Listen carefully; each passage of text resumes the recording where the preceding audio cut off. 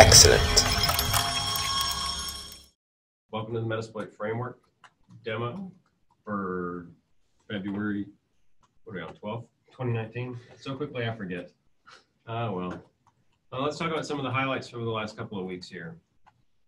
We had some a nice assortment of modules come in, including a new module that targets vulnerable web applications you might find on some Nuo NVR mini devices, which can lead to an unauthenticated remote command execution.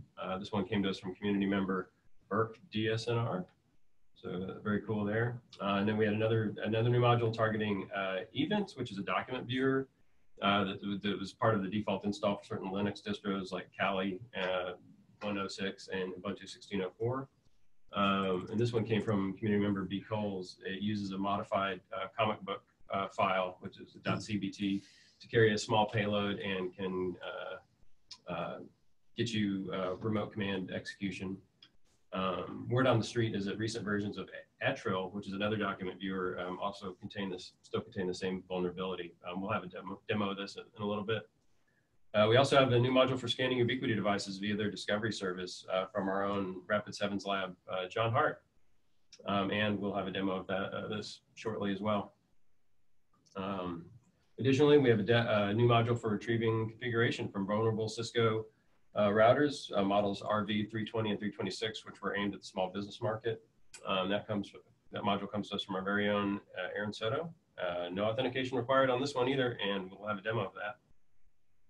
Lastly, in this list, we have a new module for retrieving username and password creds from vulnerable C2S DVR management web applications. And that comes to us from community member Hoodie. As we like it, no authentication required there either. Let's talk about improvements. We had quite a bit of improvements. The many more down at the bottom really does mean many more. So we have our Metasploit wrap up at the end of last week up on the blog.rapid7.com site. Has a full list. Definitely check it out. Some of the highlights include we got new Linux x64 IPv6 bind and reverse shell payloads from community member EPI 052. We also got 32-bit iPhone support for the WebKit Trident exploit from community member Tim Wright, who also got us the next one, which was improved reliability for the macOS staged payload, specifically with loading the second stage and final payloads. And Tim also got us the updated file enumeration in Meterpreter so that it correctly understands 64-bit file sizes, 32-bit UID/GID values, and 64-bit time. Additionally, we got a cool update for enhanced library support for evasion modules, which also adds the initial scaffolding for integrating with external tools from community member Zero Steiner. And we also gained support for generation of RMLE shared object payloads from community member Bola MN. And lastly, on this short list here, we had support for multiple levels of debug output in Metal from our own Brendan Waters. Again, the many more encapsulates quite a few more improvements. So go to blog.rapid7.com, find the last wrap up and check it out. And with that, time for demos. So I'll start my console over here. This console. If I could spell, that would be. This is console. Yeah, it helps me be more effective by saving 2 characters, or I just haven't had enough copy. Probably the latter. So while it's starting up, I'm going to show I've got an instance of Kali 106 running here on the right. You can see that's the issue. It's 106. So it's an older version. And this is going to be the target here on the left. I'm going to create the payload .cbt file. The payload size itself has to be pretty small. 256 bytes is the limit that can be stored. So we'll just use a reverse shell in this example. I actually didn't big in these.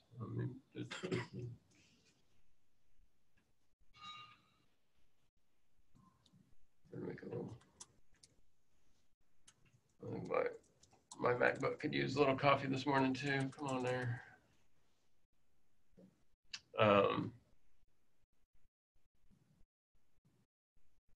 Okay.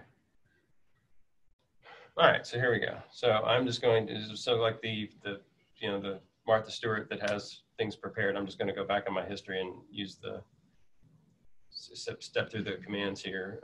Basically, we've selected the module that we want to use. We're going to select the payload, just reverse bash. We're going to tell it to come back to this system we're running on, framework on, and we're going to run it. And so now it's created a file that contains our payload. So this CBT file here. So we will copy this file over. Now you would deliver this file to your however you could email it to somebody you were hoping they'd open it on their system, or I guess it didn't save my SSH command. My history here. So I'll just SCP. In this case, I'm just going to cheat and just directly copy it over just to show the functionality. 128.128.3. If we look down here, this is the Kali UI. So we're in the home directory here, just nothing in there. We're going to copy this over. And I may have mistyped that password. Okay, so we should see, and we see that it shows up here. Great, it's there. Okay, so now we will get a listener going so that we can actually handle the show when it comes back. I forgot to. All right, so.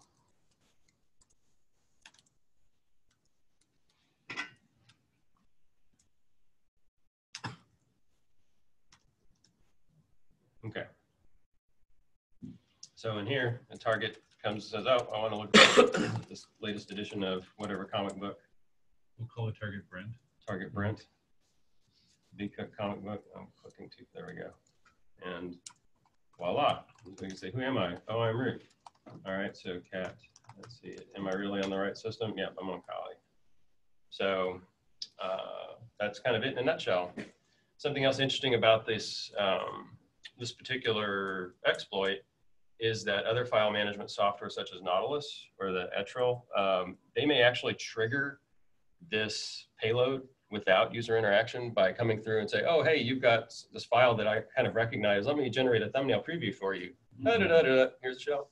So I thought that was kind of an interesting mechanism as well. That I didn't test that out, but it could happen. So like auto mount via USB or something like that could easily be affected. Exactly. And then to the point earlier, recent versions of Etrel are still vulnerable to this, although they don't come installed by default, unlike Ubuntu 18.04.1.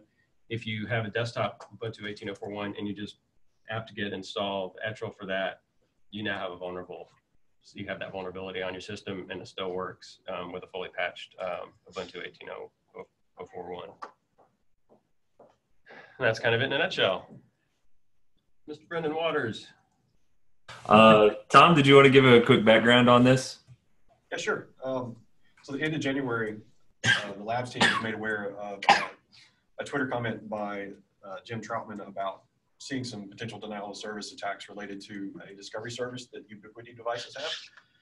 It's a UDP service that listens on 10,001, and it's supposed to be used by Ubiquiti software to perform discovery devices that haven't been configured yet, and it provides information like MAC address, IP address, firmware, model, things like that. And the labs team took a look at it just to see what the exposure was on the internet. We found there were roughly 500,000 devices out there with the service exposed. And you can get some 20x or better DDoS amplification. And so as mentioned earlier, John Hart on the labs team created a Metasploit module for performing discovery for the version, the V1 of the protocol. Cool.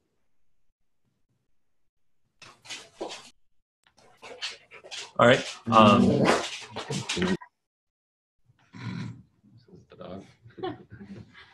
Sorry, forgive me. There's a squirrel outside. I'm trying to manage some hunters. So as you can see here, I've already got the scanner module set up. And the great thing about this is I had a couple of devices sitting around that weren't being used, so I went ahead and reset them so that they weren't in managed mode anymore. fire this off, and you can see immediately we start getting results back. In this particular case, you can see we have an access point for AC Pro. This is a camera that came back. I thought we'd get one more come back. No? Interesting. There we go. And here's an MFI power supply or power strip that came back. Neat. Yes, the power strip has a MAC address. The future is now. What a time to be alive. So if you find one of these devices that are in this mode, does that basically imply that you can also now configure them with default credentials and whatnot? Not always. There are various pieces of management software that can be used to manage different pieces of gear. And for example, I have a piece of gear that is completely configured, has no default credentials and everything, but is not being managed by the software. And every turn it will respond to discovery packets. So it's sort of this thing is not managed by a central system type protocol. And I think the centralized systems will disable the protocol, but you can still manually turn it on. Okay. There is a version 2 of the protocol that seems to be almost exclusively so far in testing used by the Cloud Key, which is a device that's used for running their management software. But the counts on those are pretty low, at least on the public internet. There's only just under 400 devices. Cool. Cool. Thanks. Yeah. Thank you, Brendan, and thanks for the details, Tom. Appreciate it. Neat. All right. Mr. Soto? So excuse me, I'll have a Zoom argument. A couple weeks ago, there was a disclosure or a posting to the full disclosure mailing list that talked about the Cisco RV320. And so we had our hackathon last week, and thought we have a day, basically, to do something cool. And so thought, what better thing to do for the day than to actually give this thing a shot. So basically, we spent the day with the morning not having anything, like just getting to touch the box for the very first time, and by the end of the day, actually having a fully functional working module. So this was a bit of a joint effort from the team, but I got the pleasure of doing most of it and having all the fun. So the original posting was actually to the full disclosure mailing list, and it was from a group in Germany called the Red Team Pen Testing, GmbH. I don't know what that means. And basically, they discovered a URL on this little Cisco RV320 that was unauthenticated. And when you go to this URL, you actually get the full config of the device. So they worked with Cisco and responsibly disclosed it. But basically, the community started looking at these things. And this is a little small business router. It's got a little 4-port switch. It's got WAN and USB ports. It can fail over a cellular modem. So it's a pretty capable little box, but not the sort of thing you'd see in like a huge enterprise network, but certainly, more than capable for some smaller. I actually know of a couple businesses that have used these things. So they're definitely common. And so anyway, a lot of the communities started looking at these, and we started seeing some more modules for them, but we wanted to jump in and get this one out. And that's kind of where there were two efforts here. Those of you might have seen, we had a RapidZone blog post on these where we were looking and across the internet and trying to identify these. And we're able to do that based off some artifacts in the SSL certificate, and actually ended up coming up with over 19,000 devices, which is a pretty significant number, even more so than some of the other research that we were seeing at the time. So long story short, this is a pretty powerful module. I will also say that it's powerful because you can get to this device from the LAN side, but there's a firmware version that actually is listening on the WAN side as well. So they're internet exploitable. So anyway, with that context, we can kind of take a quick look here. I've got Pierce's Martha Stewart method. I just so happen to have Pierce gave me the inspiration for it, and Brent got one of these for us. Yeah, you do. You physically, for those Right? not in the room, Yeah. Aaron physically has. Isn't one of that these convenient? devices It's right been next in the to room his the whole laptop. time. Yeah.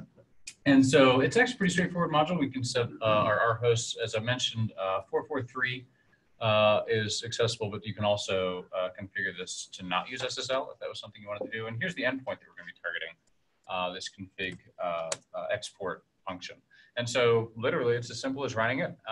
The module goes and connects to the device, pulls back our config, and stores it in this lovely little file here, which I'll do another Martha Stewart, and there it is.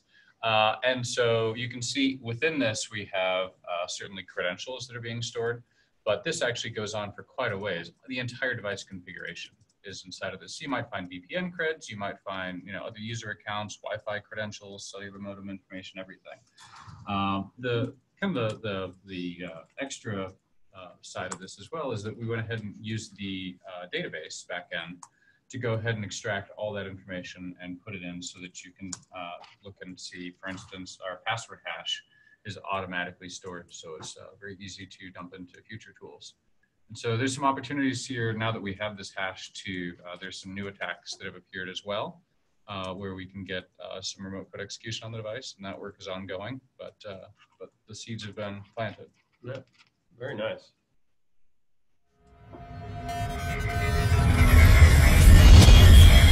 Excellent.